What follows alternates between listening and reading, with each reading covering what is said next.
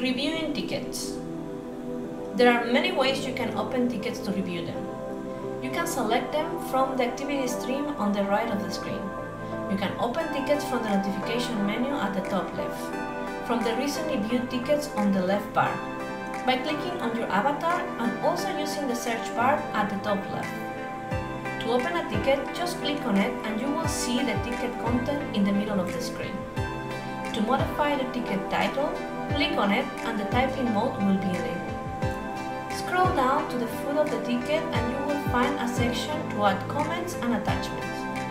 Click anywhere in the white area of the rectangle to add comments. To add attachments, click on Select Attachment.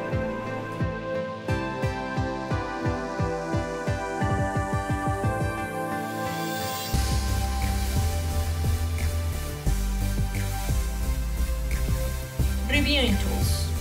On the right side of the screen, you will find a series of tools designed to help you classify, prioritize, and assign tickets. If you can't see it, click on the chat icon on the right. Owner. This drop-down menu will show you all the users that have access to that ticket.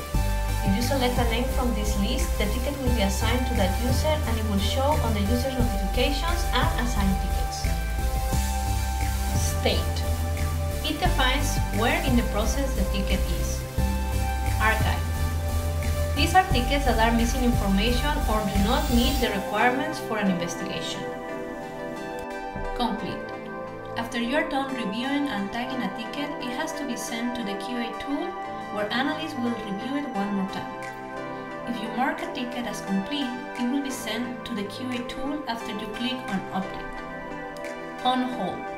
Tickets that had been reviewed but need a second look. Active. All new tickets in the system. Some active tickets might be in the review process but not complete, or they have not yet been opened. Severity. This tag helps analysts determine the order in which tickets should be reviewed.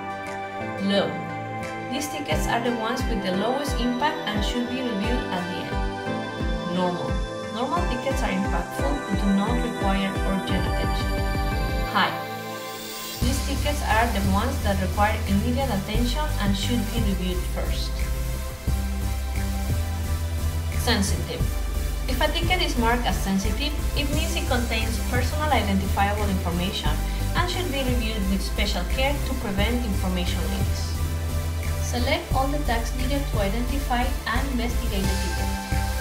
Once the ticket is ready to be sent to the QA tool, mark it as complete on the State section and click on Update.